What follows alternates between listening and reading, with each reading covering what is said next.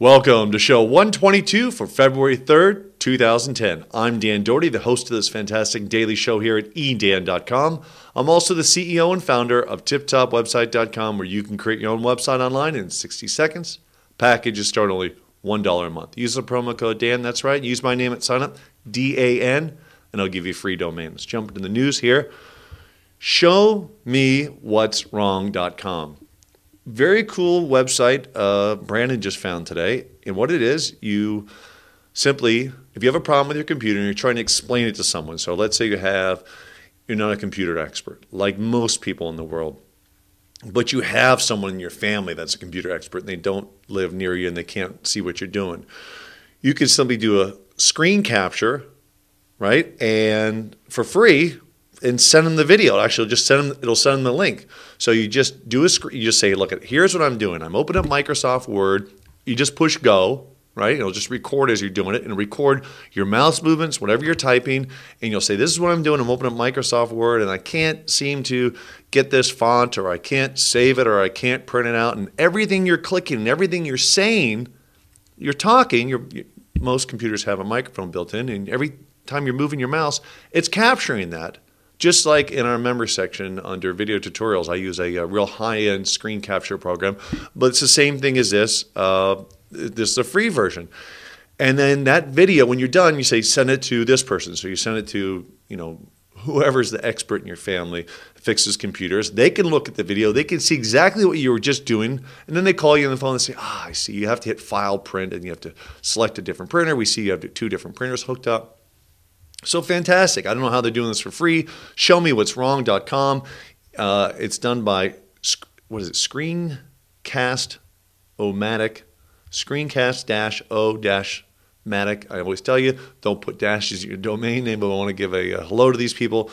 Looks cool. It looks like they have ads all over for Camtasia Studios. That's the one I use. It's a high-end desktop software that you can do. So I don't know, maybe they're trying to get people to buy the Camtasia, but I don't know why they would unless you really need something really high-end. This is fantastic. Let's take a look. Pro accounts. No, that's just giving a video. So this is fantastic. This is really, really neat. So if you have a problem and you can't explain it to someone, go to, let me get back to the name, ShowMeWhat'sWrong.com. So I have nothing to do with this service. Just found it. Thought it was cool. It's a free service. Want to pass that info to you. All right, websites. Flash. You're watching this right now. If you're watching this on my website, you're watching in Flash. If you're watching YouTube, watch it in Flash. Hulu, Flash. TV.com, Flash. Pretty much any video you see online right now is Flash. If you're watching this on your iPod or iTouch or iPhone, you're watching it in H.264. That's how I render. I render this video 2 separate ways. One for iTunes that does not support Flash.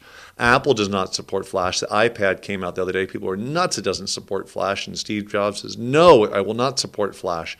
iPhones, no Flash. The iTouch, no Flash. iPod, no Flash. And it's driving people crazy. It really is. They're saying, look, Jobs just put in, Steve Jobs, just cave in, put Flash on there. Everyone will be so much happier. And he said, no, HTML5, which is you're looking at websites right now, you're probably looking with HTML4. If you have an older version, HTML3 version of the browser, if you don't understand, don't worry, it means nothing what version you have. If you're looking at the internet, it works for you, that's perfect.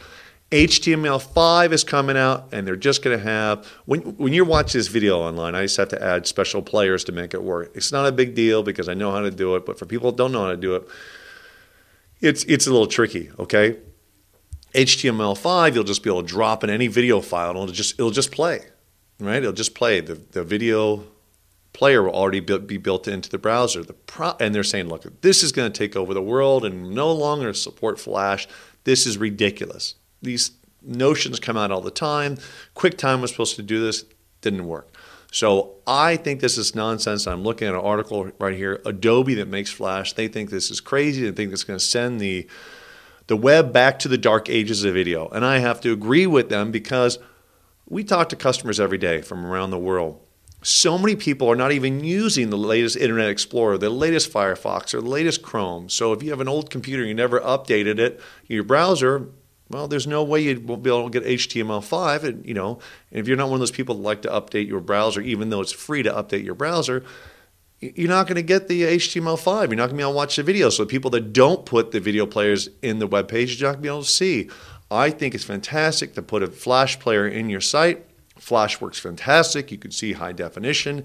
It just simply works. It's come so far. I think it's great. And this is a push from Apple. And now YouTube said, we'll give it a try. But trust me, YouTube will always have a version for the next 10, 20 years of Flash. I don't know about 20 years, but the next 10 years. They know people just don't update their browsers. I'm talking to you. You're a tech community out there.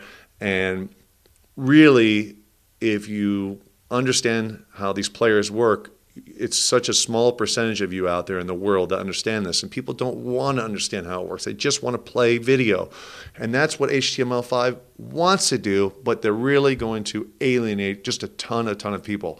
So I think it's great HTML5 is coming out, but to simply say Flash no more, that's silly. And Adobe, who makes Flash, the company Macromedia, Macromedia makes Adobe. If you go to macromedia.com, it's Adobe, and they make Dreamweaver and Flash and a whole bunch of other fantastic tools. Been around since the internet started, and they really control the internet. 75 to 90% of all videos you see right now are Flash. The other ones you see are, Windows Media Player or QuickTime. Just no one ever updated it. They didn't, re-encode it to Flash. When you upload a video right now to YouTube or any service like that, it automatically gets encoded to Flash, and that's how it streams so easily. That's how it works so easily. And this is what, I don't know. So they're going to come out HTML5, like I said, but Flash, don't worry about it. You don't have to change anything. It's still going to be around. So if you see HTML5, you heard it here first, you're just fine. If you're watching this video, you're just fine. I'll have 2 different versions of the video up when it comes out.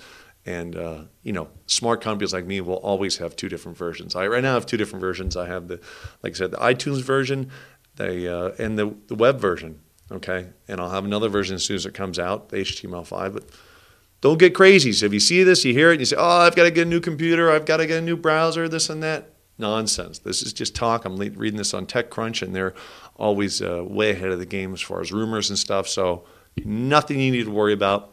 Enjoy the videos, all right? So that's the show. I'm always here to tell you what's going on and really give you the reality of it, not the hype of it, the reality of it. And that's what I want to do for you. So calm down. Everything's cool. Don't worry about it. You can still see video. I know, those little video files you send back and forth will always work. And be careful. Talking about video files, sending back and forth. Someone just sent me a video file. It's one of my neighbors.